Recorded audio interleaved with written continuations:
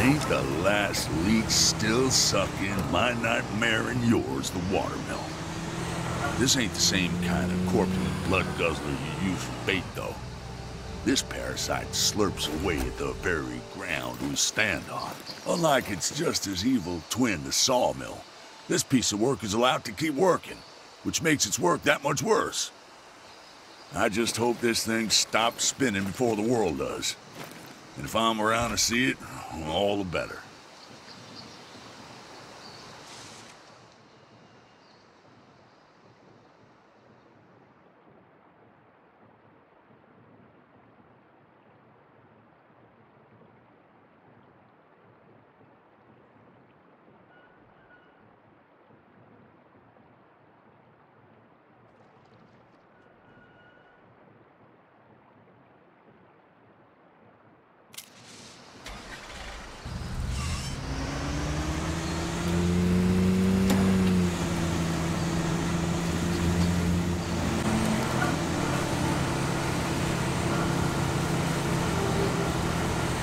Hotsprings here are an esteemed natural resource, first utilized by the ancestors of the Shoshone further back than the books go.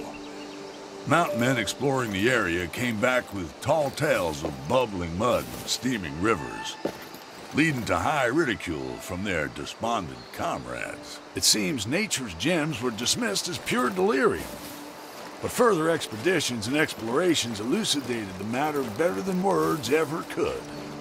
The stories were real, and the beautiful, bubbling geysers were our park's very own wonder.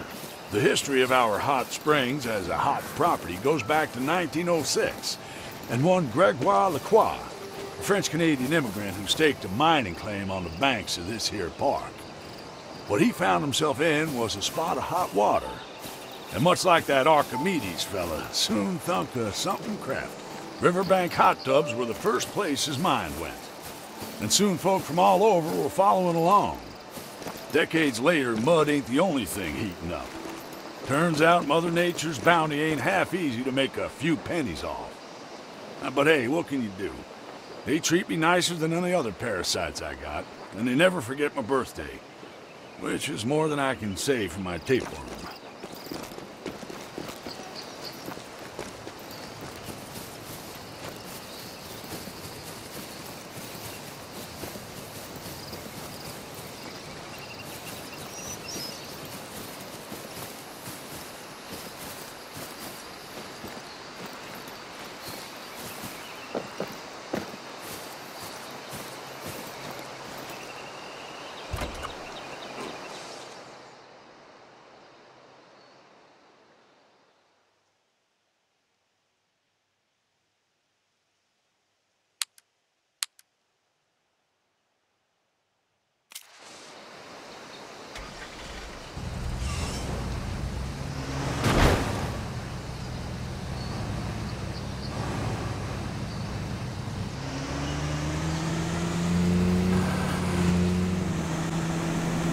Here you see the tracks of my tears.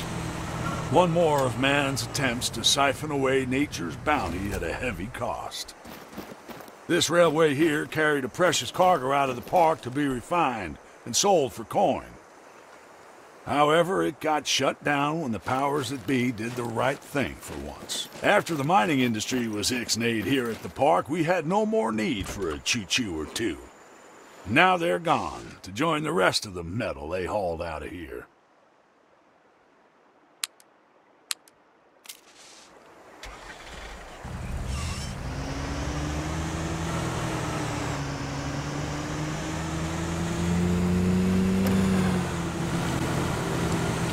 This here is what folks call Ghost Town. Although a few hundred years ago, you'd have known it as Prosperity Spring, the mining hub of Wyoming. Lovely name, but there's nothing nice about chipping away at nature's beauty for some pretty rock. Maybe hard to picture now, but the powers that be didn't always see the value in protecting a place like Golden Ridge. Instead, getting carried along in the gold rush that washed the reserve down the drain. It's hard to say how much damage the toxic metal and acid runoff did to the park. I'm relieved to say that those that could put their foot down before the elks, bears, and whatever Johnson was around ran out of house and home. Now the town rots where it stands and the gold stays where it should.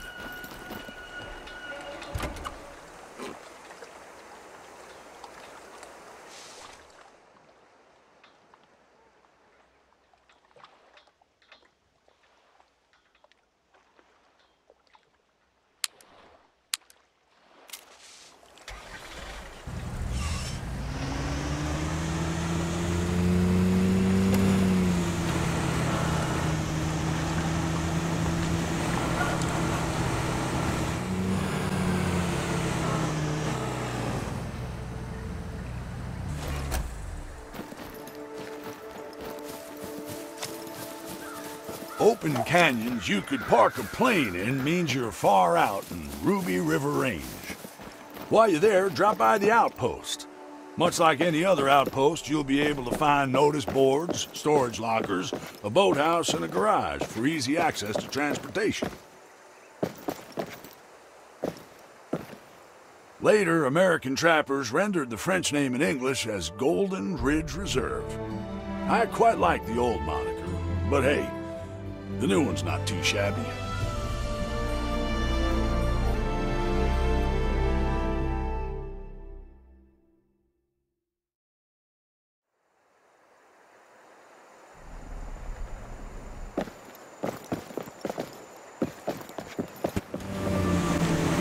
This dam here was built in the 1950s, and out of all the taxes the land has to pay, it's one of the better ones. This structure allows proper irrigation of the surrounding farmland. And while I wouldn't say it's as grand as some of the other sites in the park, it's a monument of sorts. Unfortunately, that monument releases greenhouse gases, deprives ecosystems of nutrients, destroys habitats, raises sea levels, wastes water, but... hey, best of a bad bunch.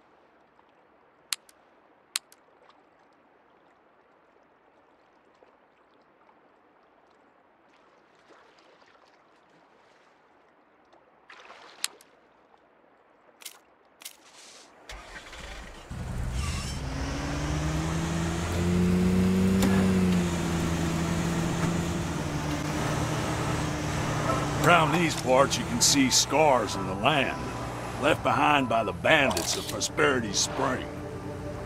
This one here is a shaft stabbed deep in the soil by some suckers, scrabbling to make 2 cents to rub together, thinking they can go home to their families with a smile and a pocket full of silver looted from the land. Well, I can hardly blame them. Any poor soul would stay poor after being sold that sham of a dream. You see, people don't make money. They just move it around. And although no end of it was getting moved out of Golden Ridge, it's the ones that already had the money that came out rich. There ain't any silver or gold in this hole no more. And there sure as hell ain't no dreams. Only ghosts now, and this pit is a grave. Here lies the American dream. Lived on the back of the land and those too poor to know any better. Rest in peace.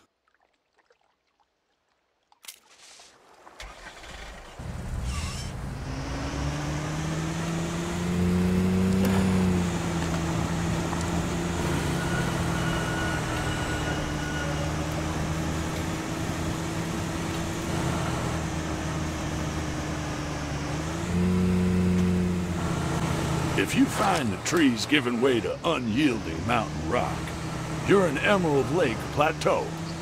While you're there, do be sure to drop by the Outpost. Much like any other outpost in the park, you'll be able to find notice boards, storage lockers, a boathouse, and a garage.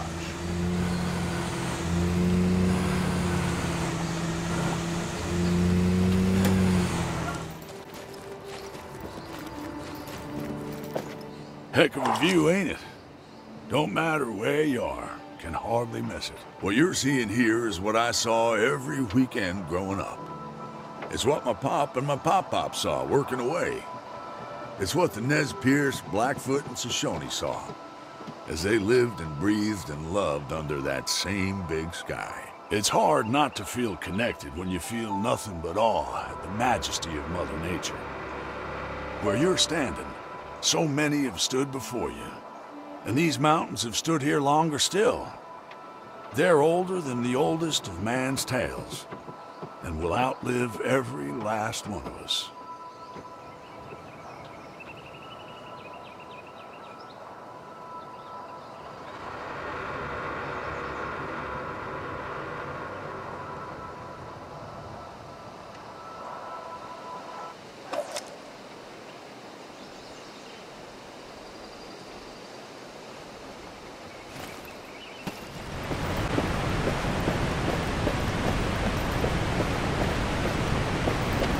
Popular one for the tourists is Spires Drop, our largest and most powerful waterfall.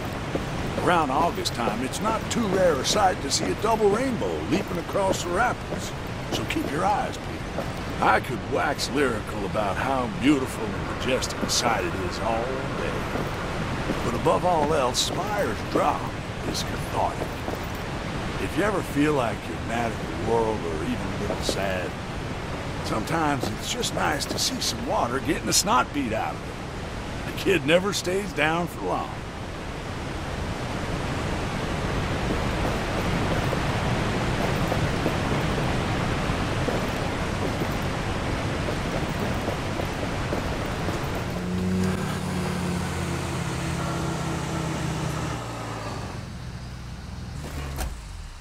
They say this park is haunted. And well, the only baloney I care to deal with is in a sandwich, if you know what I'm saying.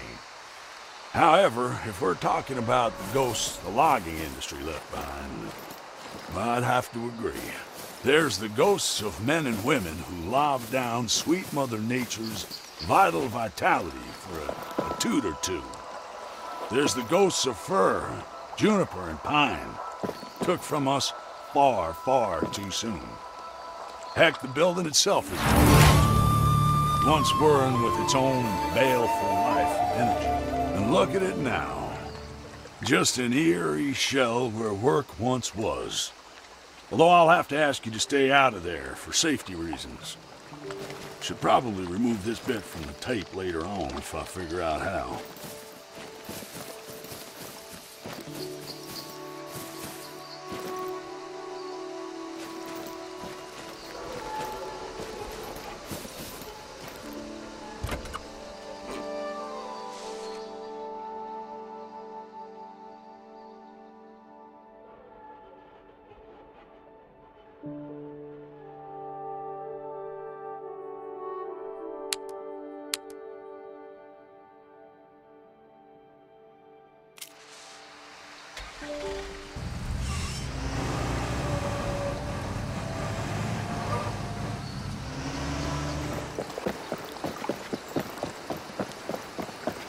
Studded right in the center of towering alpine peaks is our Silver Strand Meadows Outpost, offering shelter to travelers from the mountain trail. Much like any other outpost, you'll be able to find notice boards, storage lockers, a boathouse, and a garage for easy access to transportation, as well as a flagpole for yourself.